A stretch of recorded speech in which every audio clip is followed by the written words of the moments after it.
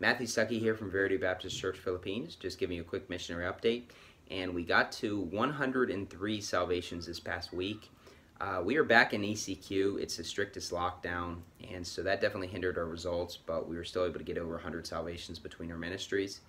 And in terms of sermons preached, I finished 2 Peter on Tuesdays in Pampanga.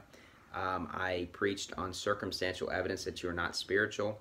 And then I preached on branches over the wall. Basically, when you have obstacles and walls and difficulties in your life, finding a way to get over those. And so we got to 100 salvations, and there's a lot going on right now. We just ask you to pray for our lockdowns, that they're going to end very quickly.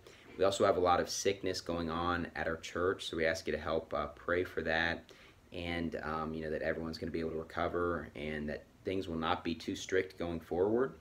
And so anyways, just giving you a really quick update this week. Overall, we're doing the work, but it is a very difficult time right now. But we ask you to pray that this lockdown is only going to be 2 weeks like the government said. It's been 1 week, so I hope to report to you next week that the lockdown's done and it will be easy to travel, but we shall see. So anyways, thank you and God bless.